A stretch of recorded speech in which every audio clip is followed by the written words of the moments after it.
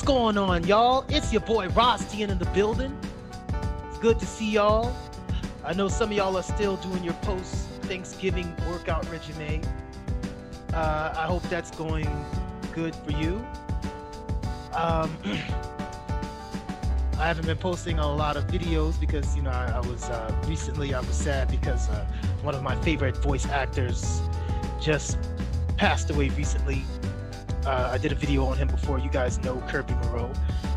Talented brother. Gone too soon. But anyway, I got something special planned for you guys today. So today the show's gonna be a little long. But don't worry, it's a good show though. And you know I always come with the facts that breaks the motherfucker's back. Okay? Now, what I want to talk to you guys today, what I want to talk about today is finding your niche. Right? That's what I want to talk to you guys about today. Finding your niche. I know some of you have heard this before. Some of you haven't heard it before. But what is a niche? Okay. Basically, a niche, according to definition, it's a comfortable or suitable position in life or employment. Right? So it's basically just trying to put you at a place where you fit in, a place where you want to be. Right? And that's what we're going to talk about today, because a lot of us, you know, we don't know what our niche is. A lot of us have problems finding that. And I'm going to help you with 5 steps that's going to give you the best of what you need in order to find your niche. All right? So, I'm going to start it off with in order by list, right? And then I'm going to go and explain down the list about these things that you need. It's 5 steps, right? Okay. Now, the first one, number 1, is going to be evaluate your passions and skills. That's number 1. Number 2, figure out if there's a market for your niche. Right? Number 3, narrow down your niche. Right? And number 4, check out the competition for yourself. Right? And last but certainly not the least, test your niche. Okay? So these are all 5 things that can be very helpful to you. Right? Now that you know the list, I'm going to break it down. I'm going to break down all these steps for you. So let me explain the first one. Number 1, evaluate your passions and skills. Now I know this sounds kind of basic, but it really makes a big difference. See, you can't just choose a niche because you're kind of interested in it or to be sustainable. It should be ideally something that you can see yourself passionate about doing at least for 5 years. Right? That's what you got to think about. You got to think about, is there something you love to do in your free time, or that you do even if you weren't getting paid for it? This could be a great option for a niche.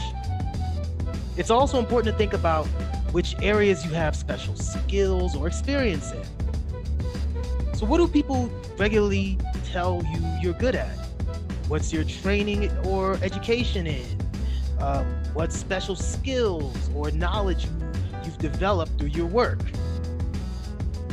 You see, finding an area that you're both knowledgeable about and that you love is a sweet spot for identifying your niche. I mean, personally, I did this with my productivity calendar. And, you know, it's worked for me. Of course, there are exceptions to the rule. For instance, you know, you might have a business where you might be selling Christmas tree storage boxes, right? And you probably weren't even passionate about that. You weren't passionate about the product at all. You might have just was passionate about running a successful business and helping your audience to find the perfect product. Right? So you have to remember that. Okay, that's the first one.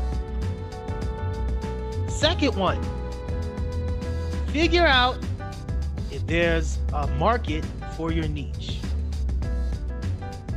Now, having a passion for a particular niche isn't really enough. You also want to make sure that there's a need for it as well. Otherwise, your work will stay as a hobby. It'll never grow into a lucrative business.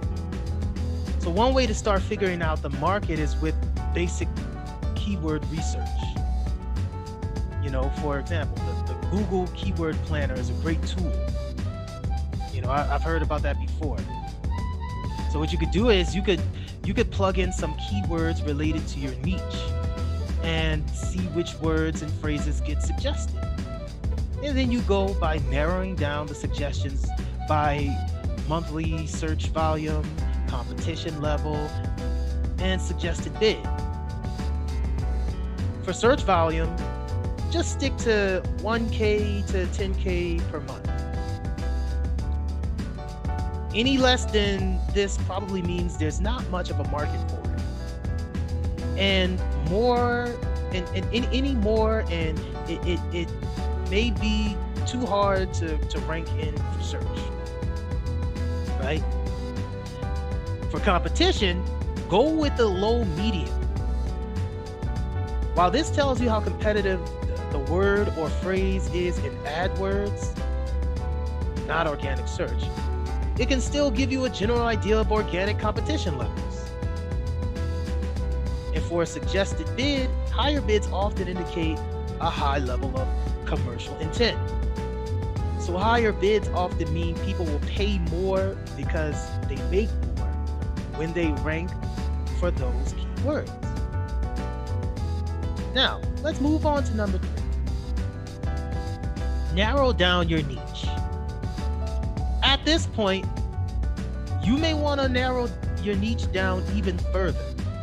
For instance, you may find that you may like to do freelancing, right? But you may find that freelancing is a popular niche, but you want to see if you can find an even narrower focus for your niche. So one of the best ways to do this is to visit related forums. You can also visit Facebook groups and subreddits, right? You can use a tool like Reddit lists to see which topics or sub-niches you might want to pursue. So if you just type in your keywords, your main keywords, and scroll through the most popular subreddits to see if any appeal to you, that would be better. And you can delve even deeper by visiting these subreddits, as well as a niche group and a forum. There are lots of them out there for you guys to see. And you will want to go and see which topics or questions come up regularly. This could help you further define your niche.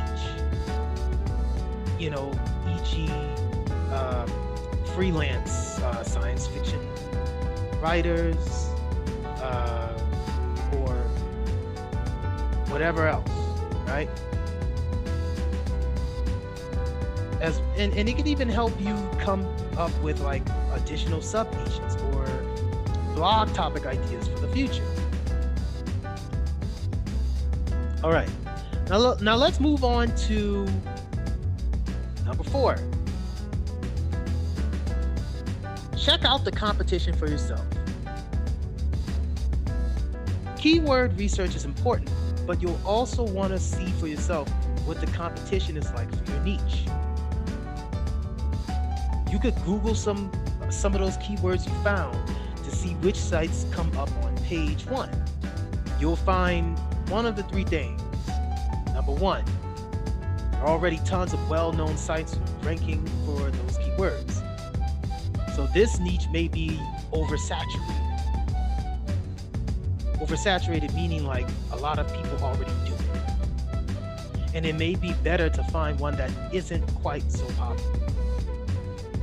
Number 2, there are no sites ranking for those keywords. So you have to be careful here, because this could show that there's lots of opportunity, but more likely it means others have already discovered. But so there would be no market for this niche. And number 3, sites ranking for those keywords, but they're generally smaller or quality. This is generally a good sign that the niche is worth pursuing. There's likely some market for this niche, and the competition won't be too harsh, right? Okay, good.